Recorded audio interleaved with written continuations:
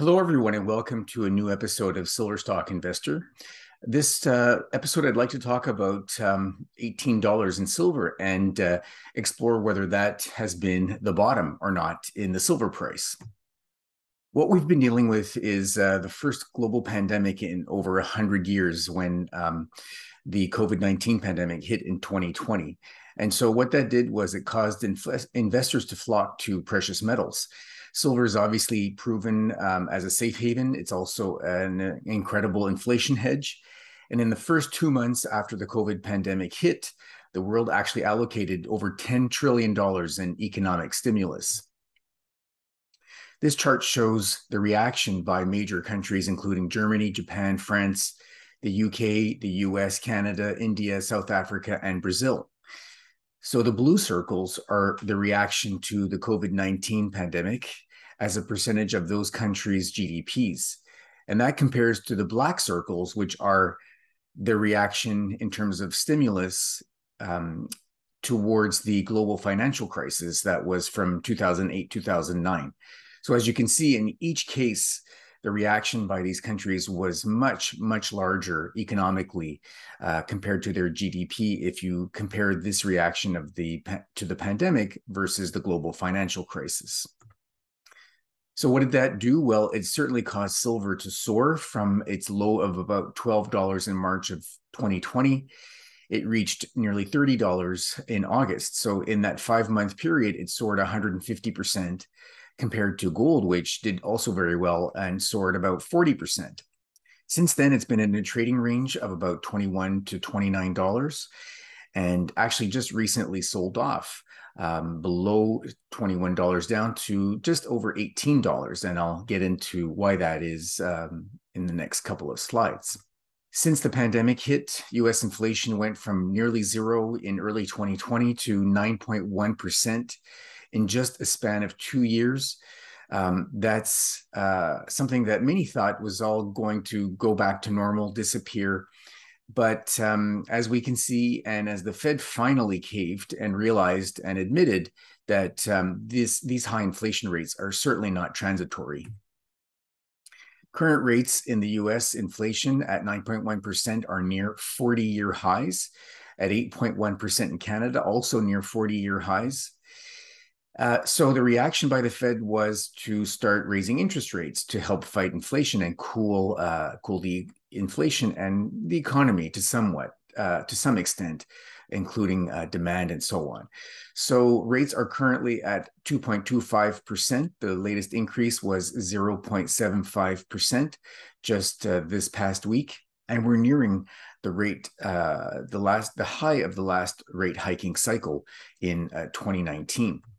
So as I say, the Fed started to raise rates in March from near zero to 2.25% today. Higher rates have hurt stocks and bonds because higher rates now compete with stocks and longer-term bonds.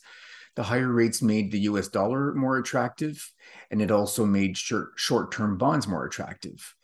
What happened too, though, is that the stronger dollar dented silver, gold, and commodities, since the stronger dollar means you need less dollars to buy the same commodity, which is priced in dollars.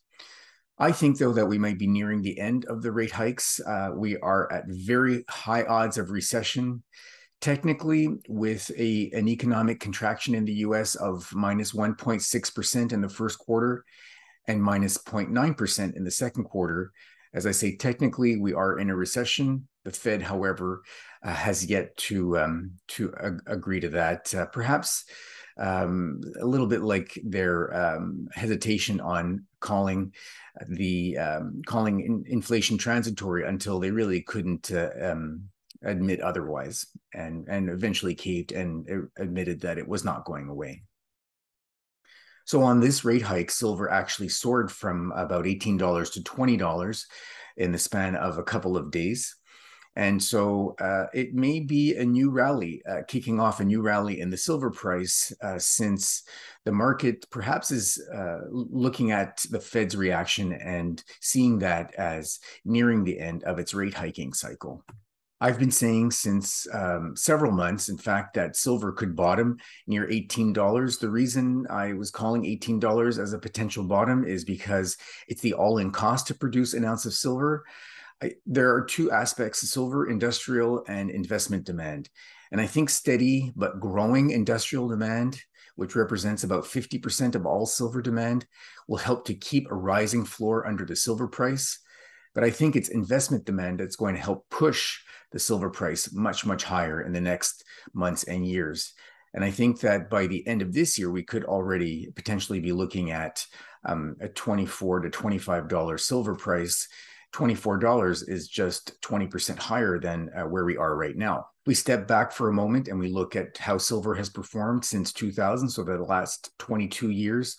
Silver actually gained an average of 9.49% annually ever since the turn of the century. So we do know that historically, when the Fed stops raising rates or even starts to cut rates, potentially going to be the case with a recession looming ahead, precious metals usually take off. And so I expect silver to perform strongly as inflation continues to outpace inflation rates. And as I say, this could be as little as just a few months away. If we look at what happened to silver since late 2018, when silver was about $14, we're currently up 42% since then. So that's not bad in the last 4 years, and continues to meet the average of about 9 to 10% annual return on silver since 2000. These are all things I talk about in detail in my new book, The Great Silver Bull. It's available on Amazon. It's been a bestseller since its launch about 2.5 months ago. It's available in paperback and in Kindle. And I hope you enjoyed this latest episode. If you did, please hit the like button, subscribe to our channel. And if you want to know more, you can go to silverstockinvestor.com. Thank you.